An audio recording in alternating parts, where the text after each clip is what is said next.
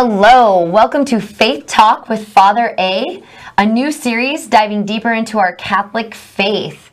This morning, we started out with our students doing a live reading of the Passion of Christ, and we want to kind of dive into our own faith and get more questions answered to kind of what this weekend, Easter weekend signifies. First off, why is it called the Passion? You know, that's a really interesting question. A lot of people hear the word passion and they think of romantic movies, a passionate weekend out in Vegas, whatever it might be.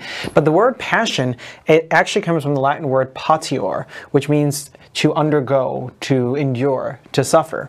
And so the passion is the suffering of our Lord Jesus Christ. And when we go through the passion narrative, what we're doing is we're walking every step of the way where Jesus Christ is suffering for us. We're meditating upon those things. We're putting ourselves in those scenes so that we can grasp some spiritual fruit from it and go forth in a changed way. So that's why we go through the Passion of Jesus Christ. Triduum. Kind of talk through those days, those steps, everything into what actual Sunday is.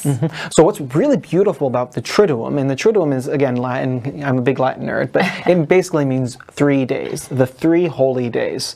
What's really beautiful is the church sees them as one liturgy. So we aren't necessarily going through 3 separate, or even, depending if you include some of the other prayer services, 4 or 5 separate liturgies. We're all going through one liturgy, and it has 3 distinct parts. We have the liturgy on Holy Thursday, which is the celebration of the Lord's Supper.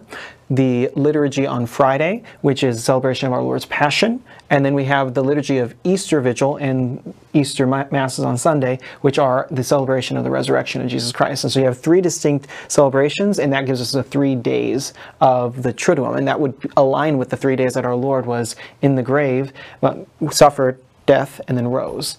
And so on Holy Thursday, we will have Mass at my parish at 7. Might be at a different time at your parish, wherever you go.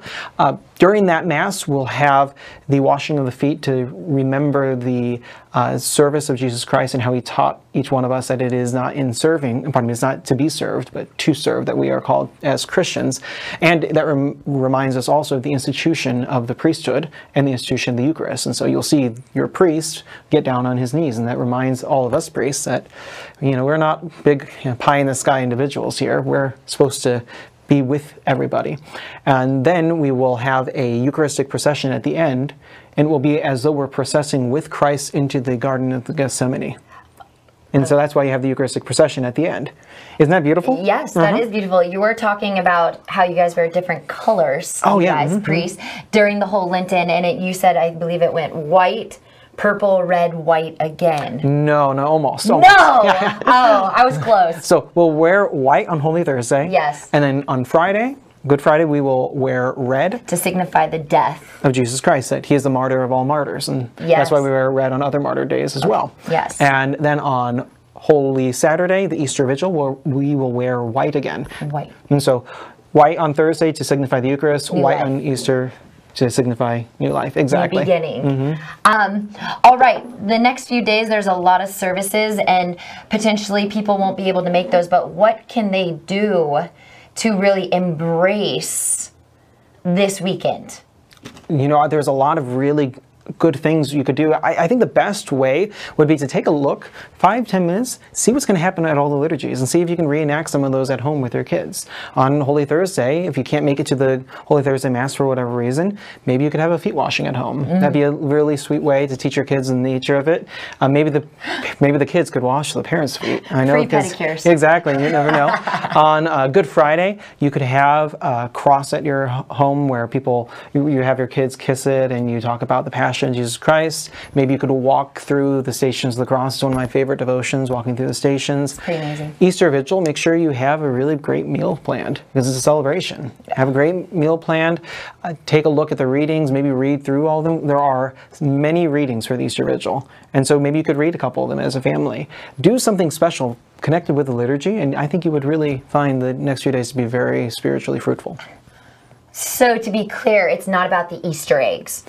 It depends. I mean, Easter eggs are a sign of new life in Jesus Christ. So insofar as they remind you of Jesus, they're a great thing. So my kids have asked how bunnies lay eggs, so we're already at that point. Yeah, that's a disconcerting question. Well, again, thank you so much for joining us for our new series, Faith Talk with Father A. Thank you for breaking it down for us and really giving us a lot of information to process and take in and really dive deeper into our Catholic roots.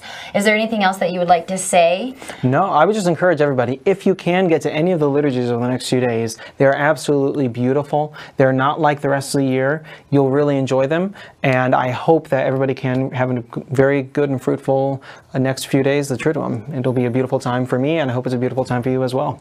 Happy Easter to all of you.